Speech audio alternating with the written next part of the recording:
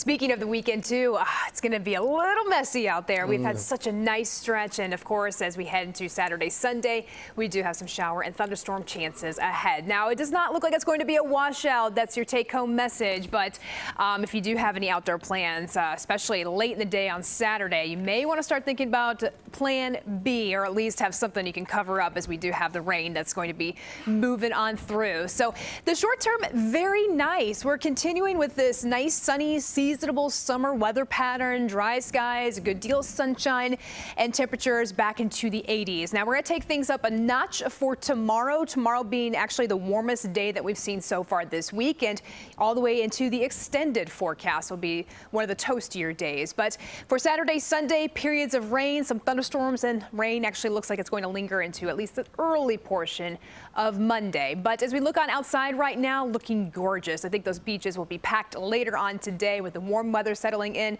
It's just feeling so nice out there. So sunshine, building clouds during your afternoon. There may be a stray shower, especially farther off toward the west for the afternoon today, but dry skies through tonight into tomorrow, and then same deal for tomorrow afternoon. Your best chance for rain is going to be well off toward the west, but then we'll start to see some more showers creeping in this direction overnight into Saturday morning. So at 7 o'clock, we do have some rain, some embedded rumbles of thunder moving off toward the east, but then moving ahead in time, you can see how things just pinwheel right on top of us. Some slow moving showers, some embedded thunderstorms, with rain really starting to ramp up in that late afternoon, evening time period. So plan on rain both Saturday and Sunday. Saturday being one of the warmer days, 82 degrees. Rain is looking likely, and then the shower and thunderstorm chance linger into Sunday, getting a little bit cooler, but still pretty nice at 76. Still more nice days ahead of us, especially into next week as all the rain wraps up. Tuesday, Wednesday, bright and sunny again, dry with high temperatures back into the 80s.